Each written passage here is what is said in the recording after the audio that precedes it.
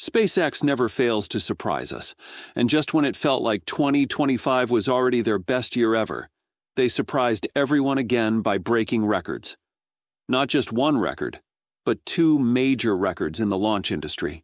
In this video, we're going to break down exactly what those records are and why they matter. Before we dive any deeper, make sure to subscribe to the channel for more updates like this. We are all used to SpaceX doing groundbreaking things, because just when you think they can't surprise anyone anymore, they come up with something that completely resets expectations. To understand why SpaceX's achievements in 2025 matter so much, you first have to understand how spaceflight worked before SpaceX entered the picture. Before SpaceX, launching rockets was slow, rare, and extremely expensive. A single rocket launch could take years of development, testing, and planning. Entire national space agencies would celebrate just one or two successful launches per year. Even the most experienced launch providers in the world rarely exceeded 10 launches annually. For example, before SpaceX, the record for the most launches by a single company in 1 year was held by Russia's Proton and Soyuz programs during the Cold War era. At their peak, the Soviet Union managed around 60 to 65 launches per year, but this was spread across multiple rocket families and backed by an entire state-run industrial system. No private company had ever come close to that number. And there was another major problem. Every one of those rockets was single-use. Once a rocket launched, that was it. The booster would either burn up in the atmosphere or crash into the ocean. That meant engineers had to design, manufacture, test, and assemble an entirely new rocket for every single mission. Imagine building a brand new commercial airplane, flying it once and throwing it away after landing. That was the standard model for spaceflight for more than 50 years. This made launches extremely expensive, and take NASA's Space Shuttle program. While technically reusable, the shuttle required massive refurbishment after every flight. The average cost per launch was around $450 million, and when adjusted for full program costs, some estimates place it closer to $1.5 billion per mission. Even fully expendable rockets were incredibly costly.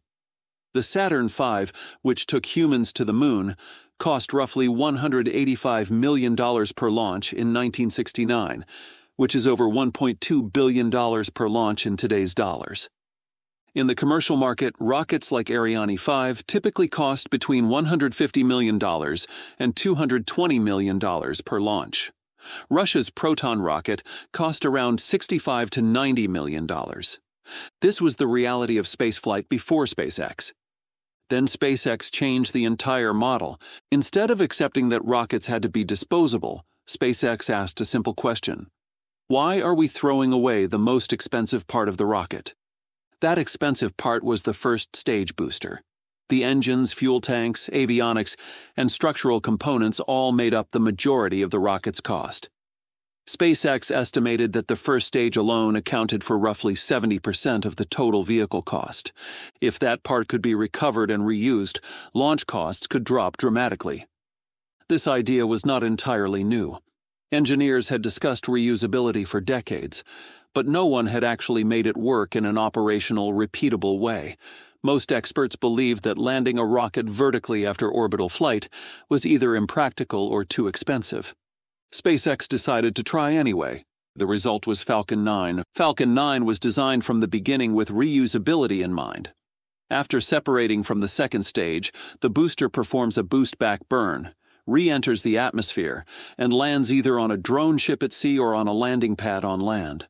This requires precise guidance and durability that no previous orbital rocket had demonstrated. In December 2015, SpaceX successfully landed an orbital-class booster for the first time.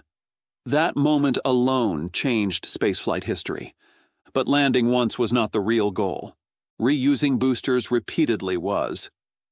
Fast forward to 2025, and SpaceX has not only proven that, they have normalized it. As of 2025, several Falcon 9 boosters have flown more than 25 times each. Yes, you heard that right. By the end of 2025, the total number of Falcon 9 booster reuses has exceeded 300 reflights, meaning SpaceX has reused first stages more than 300 times. instead of building new ones. The manufacturing cost of a new Falcon 9 first stage at roughly $30 to $35 million. So, if each new booster costs approximately $30 million, that represents around $9 billion worth of hardware that did not need to be rebuilt. The money saved by not rebuilding boosters does not just reduce costs on paper, it directly funds additional launches. At a listed Falcon 9 launch price of about $67 million, the savings from booster reuse alone are enough to pay for dozens of additional Falcon 9 missions. For example, if booster reuse saves even $20 million per launch compared to an expendable rocket, then across 300 reused flights, that is $6 billion in avoided costs. That amount of money could fund nearly 90 additional Falcon 9 launches. No other orbital rocket in history comes close to this number. For comparison, the Space Shuttle orbiters typically flew 5 to 10 missions per year at most, with months of refurbishment between flights. Falcon 9 boosters can now fly again in as little as a few weeks. This directly impacts launch costs. The price for a Falcon 9 launch is around $67 million. However, analysts estimate that the internal cost to SpaceX for a reused Falcon 9 launch may be under $30 million, and possibly closer to $20 million in some cases. SpaceX is not just making the launches cheaper, they are breaking records after records. Only recently they broke 2 major records in the launch industry in 2025. The first record is the total number of orbital launches in a single year. In 2024, SpaceX completed 140 orbital launches, already the highest number ever achieved by any launch provider in history. In 2025, they went even further. By mid-December 2025, SpaceX had already exceeded that number, crossing 150 launches in a single year, with additional missions still scheduled before the year ended. No government space program and no private company has ever launched rockets at this scale in one calendar year. To understand how extreme this is, during the peak of the Cold War, the Soviet Union managed around 60 to 65 orbital launches per year, and that was spread across multiple rocket families and supported by an entire centrally planned economy. The United States typically launched far fewer, often below 30 per year. Even in the modern commercial era before SpaceX, most launch providers averaged fewer than 10 launches annually. SpaceX more than doubled the highest historical national launch rate and did it as a single company. What makes this record even more significant is that the vast majority of these launches were performed using reused Falcon 9 boosters. Instead of manufacturing 150 new rockets, SpaceX reused a relatively small fleet of boosters many times. Several Falcon 9 first stages in 2025 had already flown more than 20 missions. The second record SpaceX broke in 2025 was related to how fast they can launch rockets from the same launch pad. On December 11, 2025, SpaceX launched a Falcon 9 carrying 29 Starlink satellites from Cape Canaveral. This mission set a new record for the shortest time between 2 Falcon 9 launches from the same pad, with a turnaround time of 2 days, 2 hours, 44 minutes, and 55 seconds. This broke their own previous record, which had been set just weeks earlier.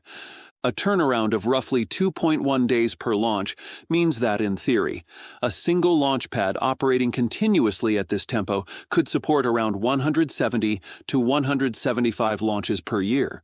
This matters because launch pads have historically been a major bottleneck in spaceflight. Before SpaceX, pads often required weeks or months between launches due to infrastructure inspections. Vehicles like Atlas V, Delta IV, and Ariane 5 rarely launched more than once per month from the same pad. SpaceX reducing that turnaround to just over 2 days shows that both the rocket and the ground systems are operating more like an airline model than a traditional space program. That's it for this video. Thanks for watching, and I'll see you in the next one.